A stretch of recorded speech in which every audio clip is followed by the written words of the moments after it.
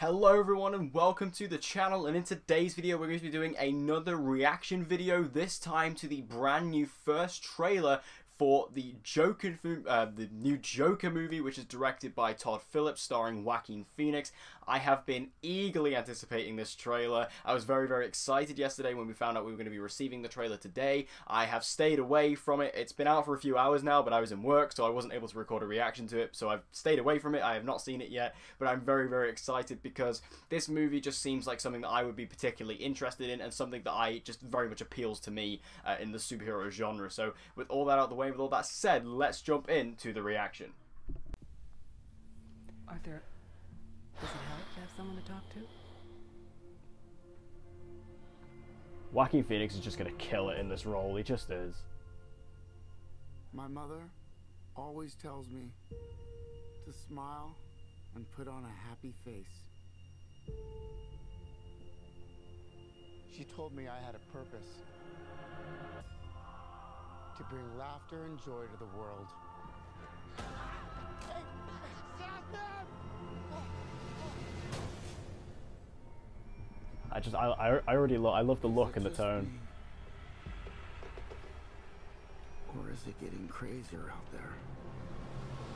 Smile, though your heart is aching. Smile, even though it's breaking. When there are clouds in the sky. So is he a psychoanalysis in this? To your fear and sorrow, smile, and maybe tomorrow you find that life is still worthwhile. If you What's so funny? Freak? I'm confused as to what his job is in this. Gotham's lost its way. What kind of coward would do something that cold-blooded? Someone who hides behind a mask. That's Thomas Wayne.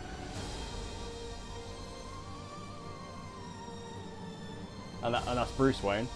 I used to think that my life was a tragedy.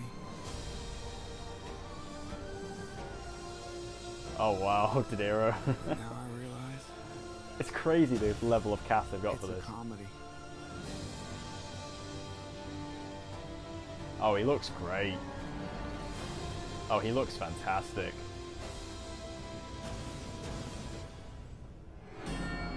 if you just smile.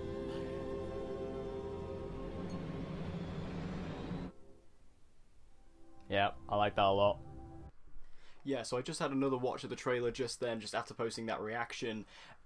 It really looks pitch perfect to me. Like, that really looks like exactly what I was hoping for. Like, Joaquin Phoenix just doing a pure character study on something like the Joker is just incredibly interesting. It's so different to any other superhero movie or any other comic book movie we have out there. It's so drastically different and so very visually different to anything we've seen before, because it doesn't have any flashy colors. It's not out of this world at all. It's incredibly gritty, dark, and realistic, and that's exactly what I want from this type of film.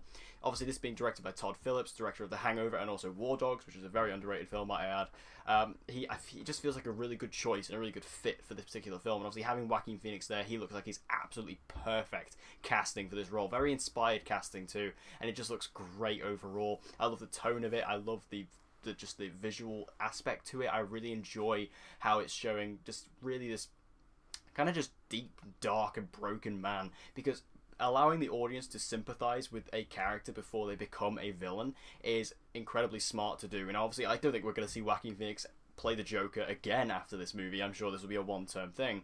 But the idea of just allowing us to sympathize with him, so when he does eventually become the Joker and take up the mantle of the Joker by the end of the movie, we have seen his, we've seen his arc, we've seen where he began, and we see why he became that type of person.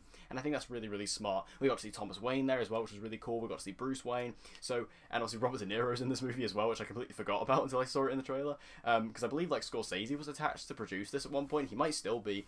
Bradley Cooper, I think, is producing this as well. So there's a lot of big name talent behind this, and clearly this is like expanding out to people who wouldn't typically get involved in the superhero comic book genre. It's expanding out further than that, and that's what's really important about this movie.